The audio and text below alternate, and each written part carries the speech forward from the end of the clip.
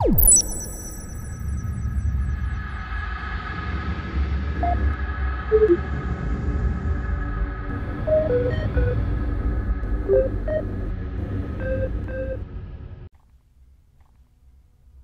is not for naught that trials of endurance have ever been a hallmark of human societies throughout history. Strength of fortitude is a facet of the human character that has seen the strongest of us brave the worst that life can spitefully fling in our faces. And it is this very spirit that has seen us leave the cradle of our planetary birth to take to the stars and conquer the galaxy. The void is not a place for the weak, nor are the countless worlds we walk upon. If there is not something predatory or wicked attempting to end our lives, the very environment itself can threaten to suffocate us, poison us, or burn us from existence. Some of us adapt, change our ways, our thinking, our bodies to adapt to this. Some of us go further. Some of us just force their way through, bluntly refusing to submit to the challenges that face them, grinding the challenges or challengers to dust under their boots.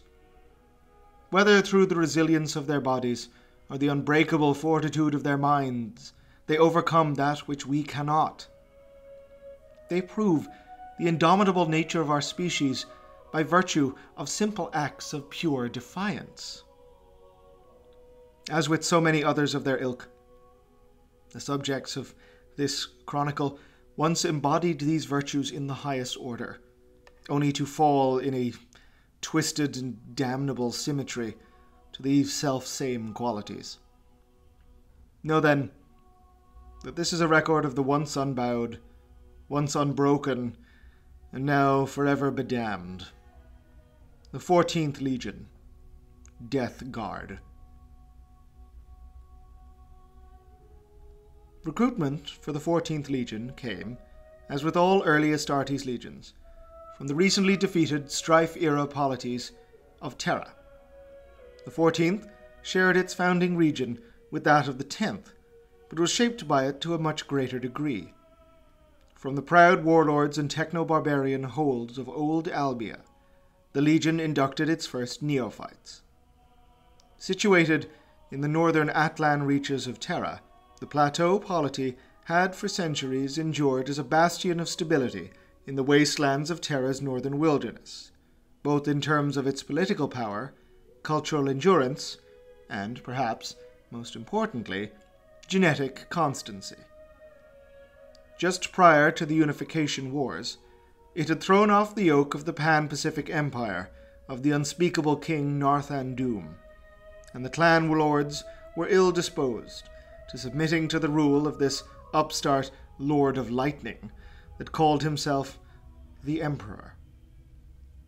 Despite committing the bulk of his Thunder Warriors to the Albion campaign, the forces of Unity were held at bay by the blunt but undeniably effective Albion soldiers, who took to the field in power-armored suits markedly sturdier than the Mark I armor of the Thunder Warriors, and flanked by brutish and savage, steam-belching proto-dreadnoughts. As the losses mounted and the cost of victory became clear, the Emperor halted his advances and called for a ceasefire, wishing to treat with the warlords who so steadfastly thwarted him. Known for his mercilessness, but also his political shrewdness, the Emperor met with his enemies, despite the express desires of his closest counselors, and laid before them his grand desires for unity, in a crusade to reclaim the stars. To the surprise of all, including many of their own number, the warlords found themselves swayed by his words, and from that day became zealous supporters of the raptor and lightning banner of unity. However, as with all his newly won allies in those early days, the Emperor, in his wisdom, did not hold them with the sincerest of trust, and the selection of Old Albia as a Legion recruitment ground had a twofold effect of ensuring that only the best warriors of Terra would become his new Astartes, but also that by reaping the cream of Albia's human crop, the kingdom would never again be capable of rising to challenge his rule. To the nascent 14th came a legacy of fortitude inviolate, of soldier scientists and honored warrior kings. The Legion quickly developed tactics based around those of the Ironside armored soldiers of their forebearers, acting as heavy infantry formations in the most hostile theaters of the homeworld. In defense, their tireless nature became near legendary, holding ground no matter the cost, while on the offensive were known for grinding enemies into dust under waves of power-armored forms. This selfsame panoply came to feature right-handed gauntlets in the color of dried blood, once a symbol of the Pan-Pacific Empire, now reappropriated as the crimson right hand of the Emperor's justice. As the fires of the Unification Wars guttered out, and the flames spread outwards to the Imperium's conquest of the solar system, the 14th Legion became known for their signature tactic, again a relic of old Albia, for launching offensives at the fall of night, when the shift in lighting conditions confused the enemy's watch, and the encroaching darkness could hide a massive infantry advance. Such was the reputation this garnered, that as nightfall approached, those regimes, cultists, and holdouts that clung to the rocks on the outer planets would often panic and surrender, rather than face the coming tide of the Dusk Raiders. The name stuck, and would become the Legion's first official cognomen. The Legion would typically honor these capitulations, for they were, like their ancestors, men of principle, but would show no mercy should any sign of deceit be evinced. Similarly, such terms were only given to human populations. Degenerate mutants and xenos creatures received no quarter, and were marked only for total annihilation, lest any trace of their presence corrupt the purity of the human race. The Dusk Raiders moved through the solar system at a steady but unstoppable pace. None that stood against them did so for long, and in their wake no trace of the enemy remained. This same pattern followed them as they embarked upon the Crusades' extrasolar expeditions, and often the Legion would be the solid, inviolate core of any expeditionary fleet. They spent approximately 80 years standard in this stage of their existence, honorably and professionally executing their defined place in the Emperor's great work. As other legions were reunited with their Primarchs, the 14th remained orphaned, soon one of the few that lacked the leadership of their primogenitor. Unlike others, this was no source of bitterness or jealousy, for the Dusk Raiders took a quiet pride in their status as an orphan legion, knowing that their victory tallies were impressive by any crusade standard, their conduct in these victories perfectly exemplary, and all of this a product of their own self-reliance. When the reunion did occur, however, it was not to be a joyous meeting that it was for other legions. Rather, a dread shade of what was to come. The 14th Primarch, scattered from the Emperor's gene labs on Terra, had many decades before fallen onto the feral world of Barbarous in Segmentum Tempestus. An almost unspeakably harsh planet, Barbarous was ever wreathed in a poisonous atmosphere that barely allowed for human habitation, and was ruled over by a class of psyker warlords who cultivated the foul talents they had in reanimation and puppeting of human and mutant corpses. The toxic environs of the planet were stratified, with the warlords, imbued with their warp-drawn power, dwelling upon the highest of mountain peaks, immune from the choking fumes, while the descendants of the world's original human settlers eked out a peasant existence in the relatively smog-free valleys, ever fearful of the wrath of the warlords or the predations of their twisted creations. It was the most powerful of these creatures who found the infant Primarch upon one of Barbaros's miasma-filled battlefields, screaming and crying as he crawled through the mud and corpses and viscera. Recognizing the uniqueness of a baby that could survive in the atmosphere without mask or rebreather, the overlord of Barbaros took him as his own, naming him Mortarion, the child of death. The child was confined to one of the overlord's many keeps, but was neither permitted nor able to reside in the overlord's personal fortress, for it stood upon the planet's highest peak and beyond the limits of even Mortarion's emperor-crafted superhuman tolerance. Nevertheless, the overlord imparted upon the child all knowledge at his disposal, from stratagems to logistics to the twisted arcane psyker secrets of Barbaros's warlords. However, the overlord soon grew tired of the child's questioning, which had begun to turn to the nature of the pitiful creatures in the valleys that were so often the prey of the overlord and his dark kin, dismissing his adopted son's inquiries with less and less patience each time. With no other means to satisfy his curiosity, and beginning to suspect his adoptive father, Mortarion broke out of his holdings, killing the guards that opposed him, and found, when he descended through the clouds, that the people of the planet below were more akin to he himself than any he had been raised alongside. Suspicious of the gaunt adolescent that had somehow come alone from the mountains, Mortarion was, as it happened, granted an opportunity to prove his worth, as the village he had encountered was attacked by mutant thralls of a rival warlord. Wielding a harvesting scythe as a deadly weapon, the Primarch carved through all those who stood before him, before coming face to face with the psyker thing himself. Laughing, the warlord retreated into the clouds, believing himself to be safe, only to have his laughter turn to terror as the Primarch, enduring the toxic fumes, pursued and butchered him like a steer. Returning with the head of a warlord was an act unprecedented in the history of Barbaros, and the villagers rallied around the youth, who over the coming months imparted unto them the secrets of war-making he had learned from his time as the Overlord's ward.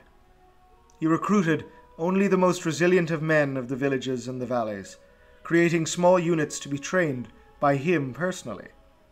As the years went on, and victory after victory was earned by Mortarion's warrior bands, the Primarch gathered all of the blacksmiths, craftsmen, and artificers he could find to forge special suits of armor that would protect his men from the poisonous fogs.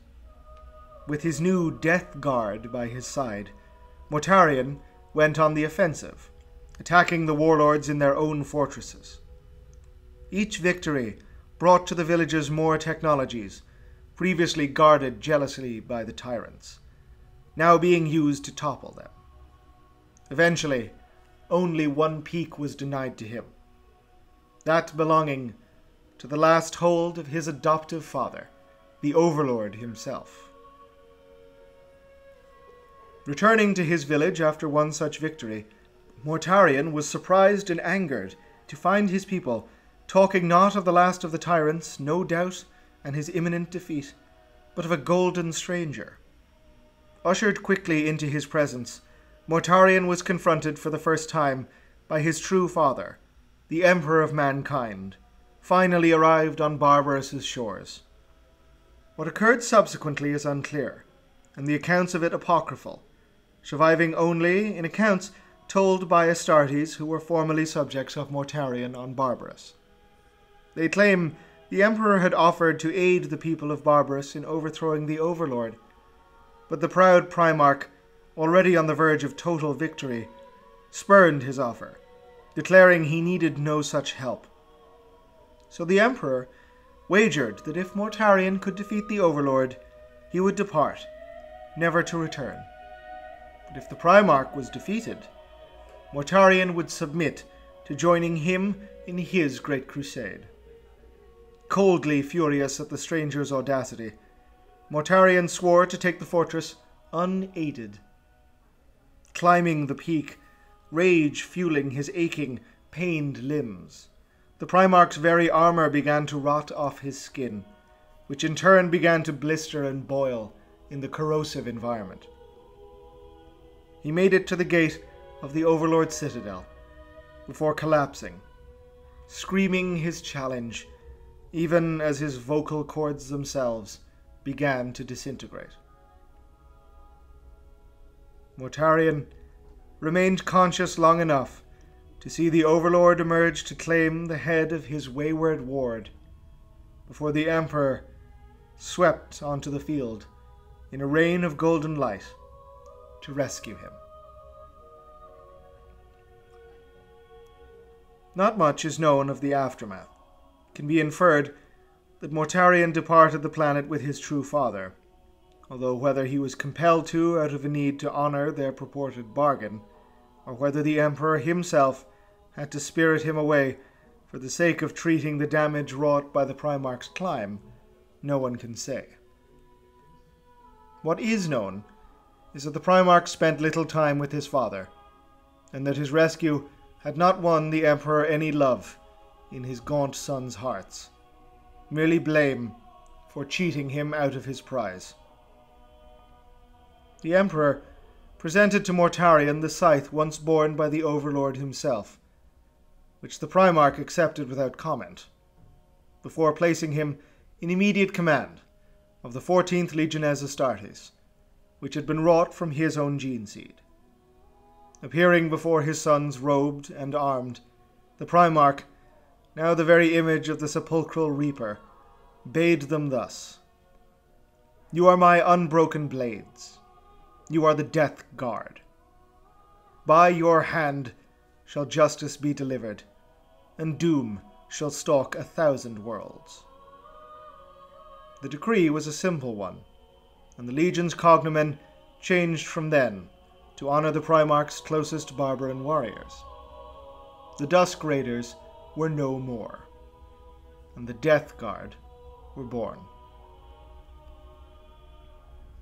The Primarch had little in the way of military reforms to place upon his new legion, for his intentions were in the ideological realm: liberate or annihilate.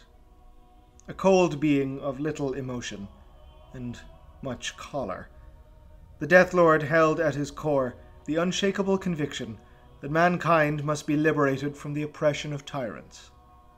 His experiences on Barbarous had engendered within him a bitter and pathological hatred for the cruel rule of the dictator, and he was willing to shoulder whatever burden and endure whatever privations were necessary to see a human future free of subjugation be realized.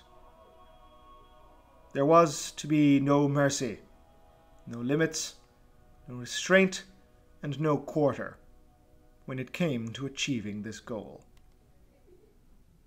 As was customary, Barbarous was rendered to the 14th Legion as a recruitment fief, although, given the planet's atmosphere, the War Council expressed concern for the genetic stability of its inhabitants. Mortarion was heedless of any and all criticisms, for Barbarous was the planet he had paid for with his own blood and the blood of his own people. His purely human Death Guard who had fought with him offered themselves up for immediate Astartes conversion, heedless of the high risk it placed on many of the older members. Those who were deemed entirely too old became members of a dark aristocracy in the new imperial regime, mortal vassals to the Death Guard, and those in charge of winnowing out the weakest of potential recruits, so only the strongest and hardiest of Barbarans were rendered to the Legion as neophytes. While the planet could not claim to be especially populous, its somewhat small potential base was offset by the phenomenal physical fortitude the environment had bred into the humans who lived there, and the Death Guard saw a markedly low rate of rejection amongst Barbarous inductees. In the decades after this reunion, the ethos of Barbarous and the Primarch spread outwards amongst the Legion. Ever an inexorable tide, the 14th came to embody the image of the tireless, grinding steamroller of men evermore. Unlike some of their fellow legions, they left no garrisons, manned no fortresses, built no cities.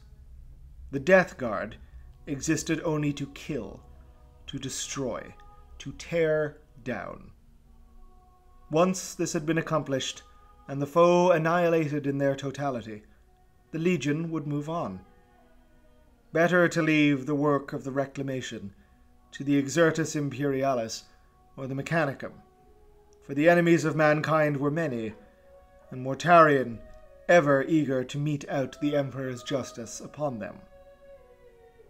The Legion built upon their initial successes to forge its Astartes into the perfect infantryman. Their Primarch demanded endurance, so the Death Guard became as steadfast and self-reliant as it was possible for them to be. Everything about their prosecution of war spoke to the primacy placed upon hardiness and durability. The arms and armor was of the most basic pattern and standard issues, easily maintained, easily resupplied. Their tactics on the field were blunt, eschewing complex stratagems and support formations in favor of taking ground, holding it at all costs, and from there, grinding away at the foe under waves of Astartes infantry formations. Other Primarchs decried their brother's lack of imagination, while Mortarion simply pointed towards his legion's honor roll, sure of his own successes and his legion's successes in forging remarkable patterns of use for their innate talents. The inherent toughness ingrained in them through their Primarch's gene seed was specifically cultivated through the Death Lord's imposed regimen of toxic conditioning and hazardous environment drills. As such, the 14th Legion were able to prosecute campaigns in atmospheres and conditions deemed too toxic even for Astartes physiology, and would routinely find themselves called upon to exterminate Xenos and mutant infestations in the worst conditions imaginable. They did so with no small amount of pride, becoming ever more enamored with their own fortitude. In keeping with Mortarion's credo of no quarter given, and their own formidable physical resilience, the Legion began to employ a substantial quantity of radiological, alchemical, and phosphex munitions in their man-portable weaponry, including proscribed viral weaponry deemed too dangerous for routine use. As the decades wore on, an increasing gulf between the remaining Terrans of the Legion and those of Barbarus began to grow. The Terrans, in some cases almost 200 years old, grew increasingly ill at ease with what they saw as dishonorable conduct amongst their brothers. Holding to the old ideals of the Dusk Raiders and of old Albia before that, their distaste at the Death Guard's methods only grew with each annihilated population, each exterminated world, each virus and radiation-soaked wasteland that the Legion left in its wake. Gone for them was the worthy conduct of the Dusk Raiders, for no longer would the 14th offer quarter to human enemies, merely eradication if any shred of resistance was shown. Whereas before, the Legion would have honored the surrender of an enemy army. Now, the majority of its forces only saw the armies of a tyrant offered up for an easier slaughter. The Death Lord, ever loyal to the ways of his adopted planet, cared not for the objections his senior Terran commanders raised, and would routinely shun them in place of the opinions of officers from Barbarus. The Terran contingents of the Legion were consistently deployed to the worst and most bitter campaigns the Death Guard were called to fight in, but this, while winnowing their numbers, simply bred into them a further fortitude, ironically enough exactly in the way Barbarus itself did to its own scions. The Terran contingent remained at the Legion's core, stubbornly refusing to be extinguished. This, then, was the Legion that would answer the summons of the War Master to the muster at the XIV system.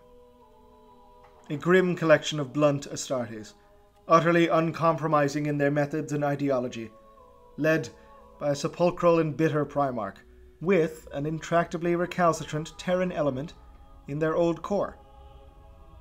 Would that fate had been different, and the honorable ideals of old not been crushed under the seemingly inexorable tide of Mortarion's ugly philosophy. What a different galaxy that may have created. Ave Imperator. Gloria in excelsis terra.